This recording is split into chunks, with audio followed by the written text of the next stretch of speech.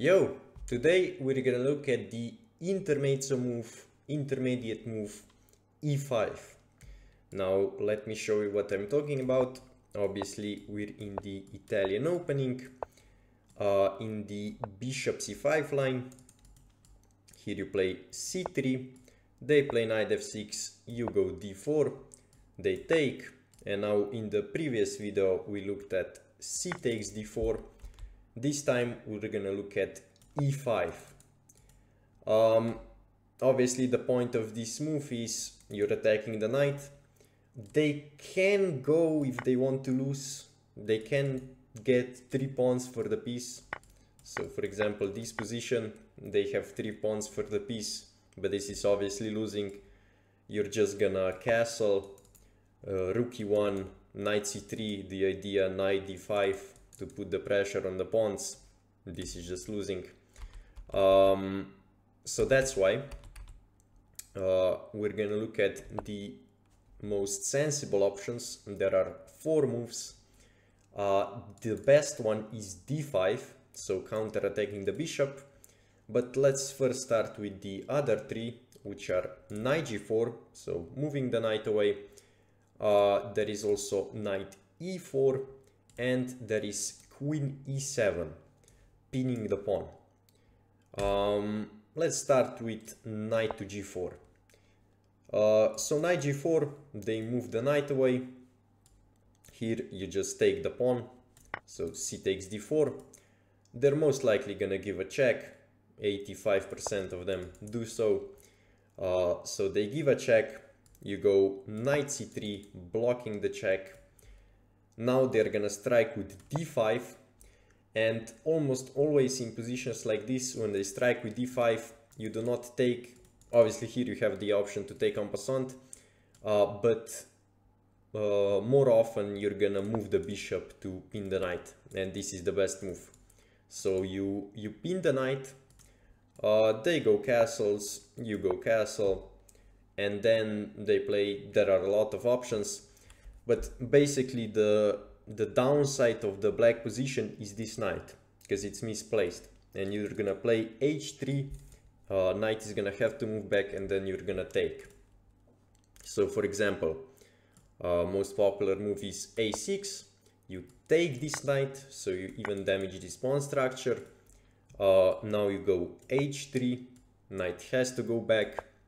You take the knight, they take back.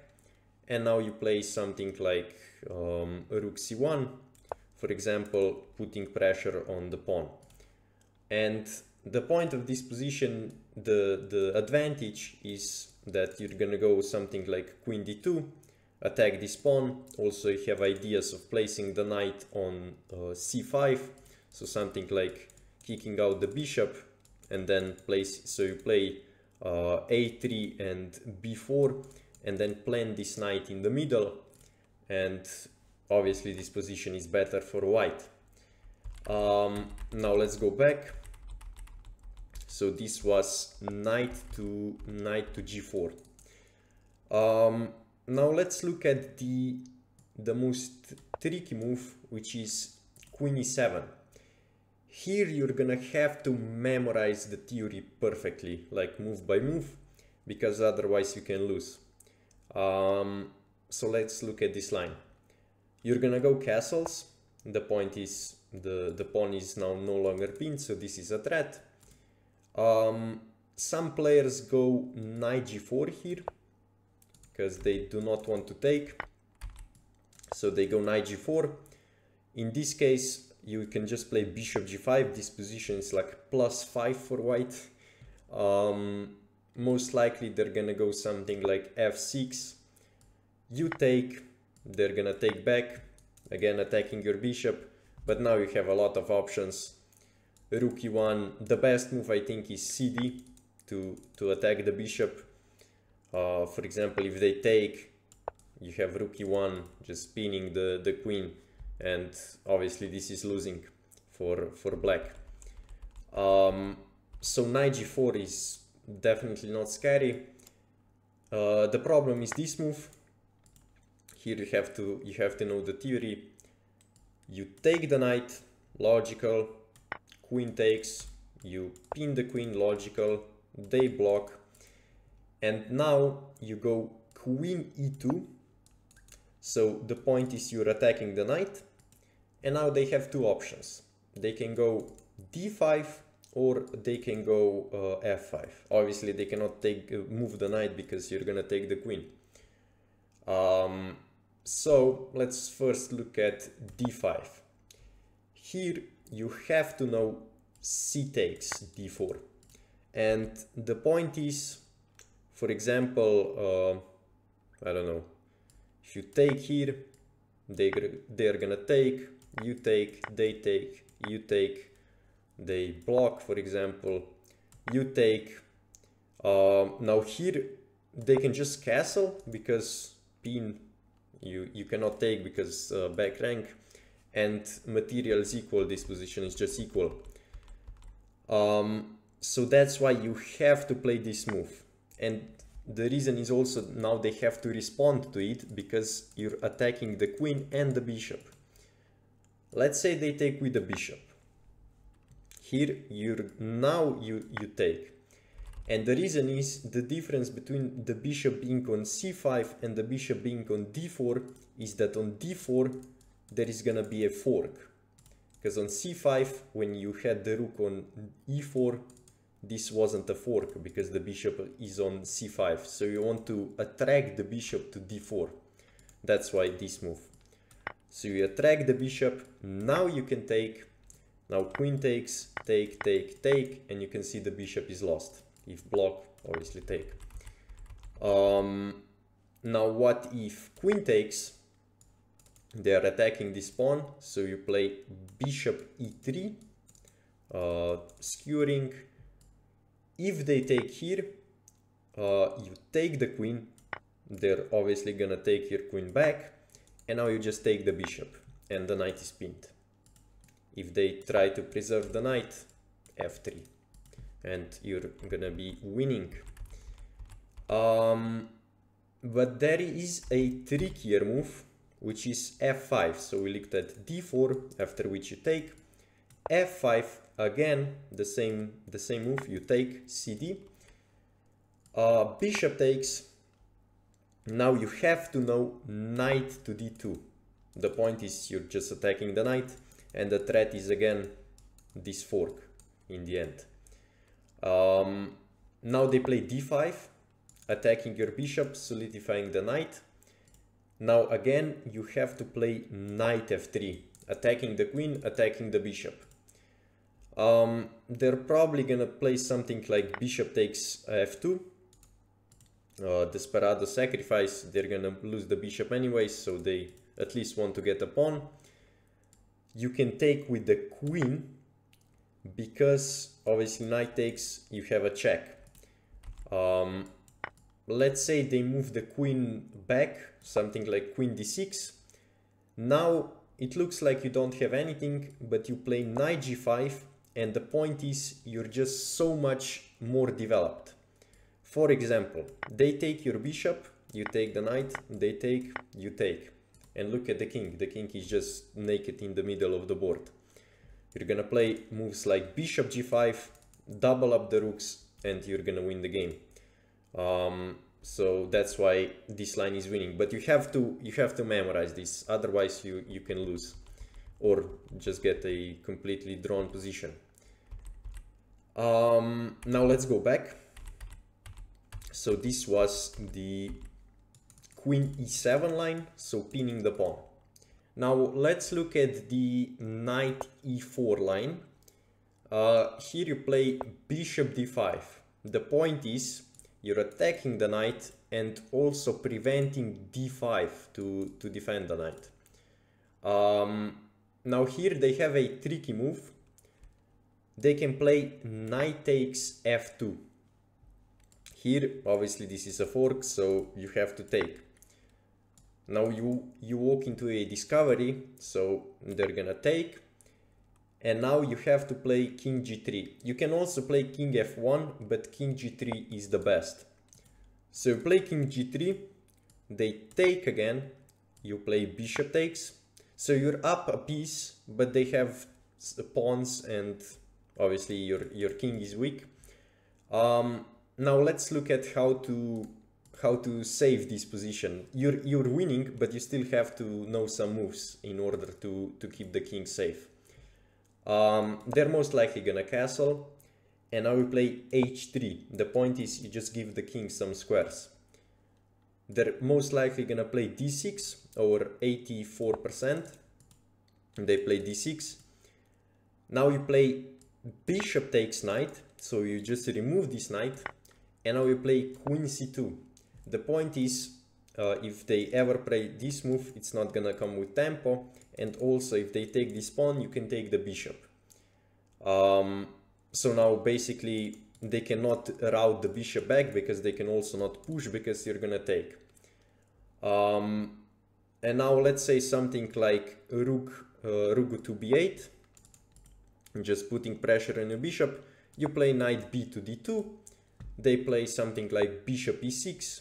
You just hide the king back, and then you're gonna play rook h f1. You're gonna place this knight in the center and obviously you're up a piece. They do have the pawns, but these pawns are weak because all of the lines are open, so you can also just target the pawns. So yeah, this is the tricky line. Now let's go back. They can also play f5 here just to defend the knight. Now you're gonna play c takes d4. They're most likely gonna give a check, over 95% of players do. You block with the bishop. They're most likely gonna take with the knight. You take back. And now they play something like d6. You play queen b3, because the problem in black's position in this case is that they cannot castle because of this battery. And now they can play bishop takes. You cannot take with the knight because you lose this pawn, so you have to go king takes.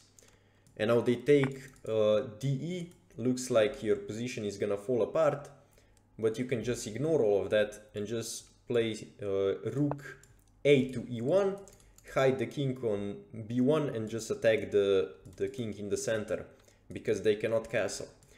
If they play e4, looks like the center is gonna close, but you can just sack obviously because the king is in the center. They take, you take, let's say they block, already doubling up the rooks, the knight is lost. So this covers this one, the knight e4 move. Now let's look at the main line, which is d5, counter-attacking your bishop. You do not want to take, you want to go bishop pins the knight. They're gonna go knight e4, so they're gonna jump in the middle, and now you take the pawn. The main line is bishop b6, but check is also fine. I guess let's first look at the check. You block with the bishop, and now there are a lot of variations. Obviously, they can take with either piece, but the most, yeah, actually both moves are kind of played the same. Let's look at knight takes. Knight takes, you obviously play knight b to d2, developing another piece and recapturing. They're most likely gonna play castles. Now you castle. They're gonna go bishop g4, pin. Now you play h3, attacking the bishop. The bishop can take, they can go back. There is also this move, but now you take this one because you do not want to take with the queen, so they damage your pawn structure, and obviously you cannot take with the knight because you lose the queen. So you take this way. They're probably gonna move back, and now we go g3, and the idea is to move the king up and just attack down the h file. So let's look at, I guess, if what happens if they move the bishop back. Now we go queen a4, so pressuring the knight, pressuring the bishop. Most likely the bishop is gonna take, you take back with the knight. Now they play knight e7, so moving the knight back out of the attack. This rhymes. Now you're gonna play f4, and again you're just gonna attack on the queen side. Something like c6, you drop the bishop back to d3 to put the pressure on this pawn. And again, your ideas are gonna be something like rook lift. You can also go insane with g4 if you want. And obviously just transfer all of your pieces on the king side. So now let's go back and let's look at what happens if bishop takes, for example. So now we're in the, let me just rewind. We're in this line, so knight d4, takes and check. You block with the bishop, and we looked at knight takes, but now let's look at bishop takes. You take back with the knight, obviously. Now they have two moves, let's say castle and knight takes, two most popular moves. Let's say castles. Now you can just castle. They play something like bishop g4. Here you can take this knight. This is always an idea. Now again, these are not only moves, but I'm just giving you ideas that you can play. So you can take the knight. Now you can play this move queen c2. The point is you're just getting out of the pin, pressuring this pawn. Now let's say they take. You obviously take back with the knight. Let's say rook b8. You play b3, and your idea is just to pressure this pawn because the structure is weak. And most likely you're gonna end up winning. Now let's go back. What if they take the knight? Let's say they take. You can throw in this move as well. Bishop takes again. They take. You take with the queen. Castles, castles. Let's say bishop g4. And now there is another idea. Knight e1. Looks totally strange. It's the best computer move. The point is you're gonna transfer the knight to c5 and just play against the structure. You can also target the structure, doesn't matter. But the idea is you do not want to simplify into a completely not equal endgame, because you still can target these weaknesses, but like a heavy piece endgame, because these are the heavy pieces. So you want to keep the knight on the board, so you can claim that you have a good knight against a bad bishop, I guess. Because the knight is gonna live forever on c5, because it's a dark square, and the bishop cannot target it. So yeah, this is the check line. Now let's look at the main line. So this is the main line of the main line. Bishop b6. Here you play knight to c3, developing the knight. I guess putting pressure on this one. Also putting pressure on the center, on the d5 pawn. They're most likely gonna castle in this position. Now we play bishop e3. The point is you're reinforcing the center, because they're gonna play bishop g4, so pinning your knight. Now the center can be kinda weak, but you played bishop e3 to support it. Now you play h3. They're gonna go back most likely. They can also take, but obviously this is not good. If they take, here you have to remember g takes. The point is you're gonna attack on the g file.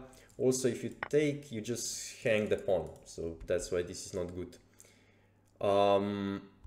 So if they take, you take with the g pawn. They're most likely gonna take your knight. You take with the pawn, and the idea is to attack. And I would prefer white in this position. Also the engine likes it. So that's why they go back. They probably won't take. So bishop h5. Now we play this move queen c2, getting out of the pin. Again, if they take, you take with the g pawn. Again, this idea. So they will play bishop g6, attacking your queen, and I'll just slide again to the b3. So you have to remember this idea. You attack the bishop, bishop goes back, and now this idea. Queen c2, bishop again. There is a threat of a discovered attack, so you again slide. So you slide to b3. Now here, most likely black. There are a lot of moves, but most likely black is gonna play knight e7. Over 60% of players do so. The point is, they do not want you to damage their pawn structure. They want to play c6 to solidify the center. You just castle. They play c6. You play bishop d3. The point is, you're again preparing for an attack. Now here they have a move, knight d2, and the point is they're attacking your queen, attacking the rook, and when you take the knight, they take your bishop. So they basically force you to give away your light square bishop. And this is completely fine, because you're gonna go rook e1, they're most likely gonna move the bishop back. So let's say bishop g6 is the most popular move. Now you're gonna play something like knight e4, attack, putting pressure on the bishop. They play knight d5. You don't care about giving away this bishop because, I mean, it's a pawn, like in a role of a pawn anyways, supporting the center. So you just play knight f3. Let's say they take, you take back with the rook, and something like rook e8, you double the rooks, and this is the position. So after 20 moves of theory, this is the position. You have two knights against two bishops. Obviously you can already remove one bishop. You can take, if they take with the pawn, the pawns are gonna be doubled. This is not a problem because you can just play a3, so no pressure on the a file. And yeah, this is kinda equal. I mean, the engine says it's equal, but obviously both sides have winning chances because there is so many pieces on the board. And obviously your idea is just to attack again. This is the whole point of this line. So I don't know, you're gonna move the knight away, you're gonna push the f pawn, you're gonna strike in the center with e6 just to open up the position, because obviously when you take, this pawn is gonna be weak. Obviously they can also take with the queen, but then you can just trade queens, play something like a3, transfer the rook to b3 to target the pawn. They can play b4, but then they give up the dark squares. You have a knight, they have a light squared bishop. Again, this idea of transferring the knight to the dark squares. So there are some of the ideas that you can use in this position. So yeah, this is the complete main line. Obviously there are a lot of moves that I didn't cover. Like, I don't know, for example, what if they take in this position? You just have to think logically. You cannot take with the pawn because you drop the bishop, so you take with the queen. And let's say, I don't know, something like bishop takes, queen takes, and then the most popular move is queen d7, and you already have the ideas of knight h4 and f4. This is always an idea to move the knight away, or knight h2 and f4, and then to place the knight on g4. So the idea is always to be aggressive and attack on the king side. And yeah, that's about it. I think we covered all of the lines. Let's do a quick summary. So in this position, d4, they take, you play e5. The best move is d5, after which you do not take the knight, but you pin the c knight. They jump into the center, now you take, they have two moves. If bishop check, you play bishop block. If they go back, you play knight c3.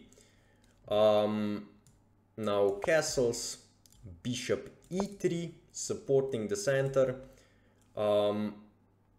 Also there is f5, I didn't cover this line. f5, you take en passant. And now they have to take with the knight, because the point is you're also pressuring the center. They can also take and take. There are a ton of lines, so I could talk about the theory for 3 hours.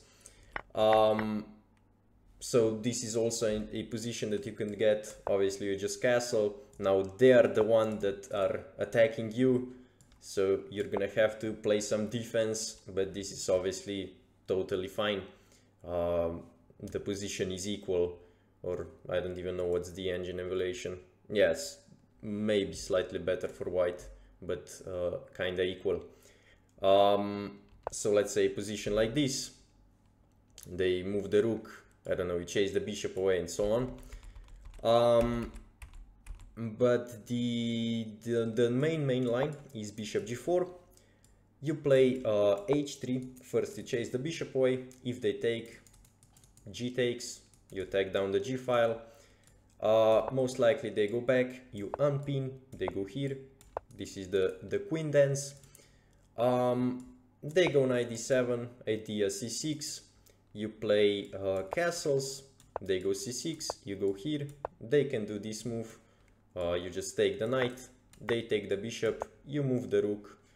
Bishop goes back, attack. You attack the black bishop. Knight f6, you don't care about giving away your bishop.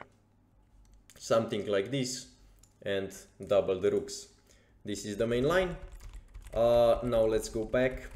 Let's also remember the other moves, which are knight e4. You play this move, attacking the knight. This is the tricky line, knight takes. You have to remember king g3, takes, castles, h3 to give your king some luft.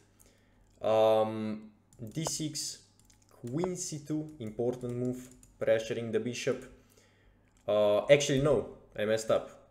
You first take, you remove the knight, then you go queen c2. So this is this line. And then you have ideas of pressuring the center. You can also attack. Now let's also look at the f5 move. If they do not know for this line, here you play cd, bishop b4 check. You play bishop block. Almost always you play bishop block when they check you. Knight takes, knight takes. Something like d6, you play queen b3. Yeah, this is the move, queen b3. The point is, in this line they cannot castle. And now remember, if they take, you take with the king, because otherwise this pawn would drop. So take.